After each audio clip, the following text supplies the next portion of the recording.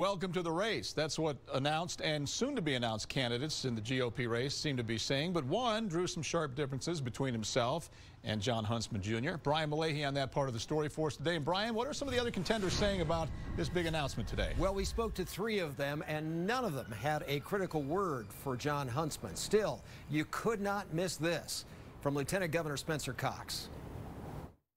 There are lots of differences between us. Lieutenant Governor Cox. Let's just jump in.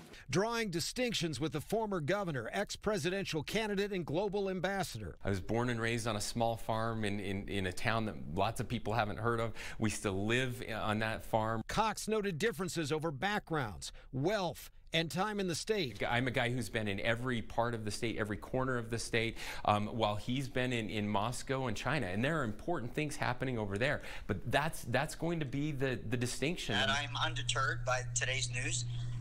I'm moving forward. Expected candidate Greg Hughes plans to announce he's in too. Does Huntsman getting in make it tougher for you? I think it makes it tough for everyone. I think it makes the race harder. And I don't see that as a bad thing. Candidate Amy Winder Newton, fine with Huntsman jumping in, thinks as many as 7 candidates could be in the June Republican primary, and the winner may get just a fraction of the vote.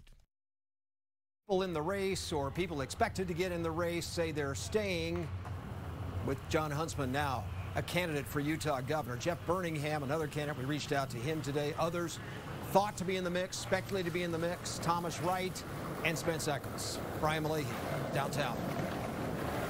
All right, Brian, thanks. Interesting point here. Governor Gary Herbert has previously endorsed Lieutenant Governor Spencer Cox and has not made any suggestion that he plans on changing that endorsement. He issued a statement today saying, "Jeanette and I have a high degree of regard and respect for the Huntsman family.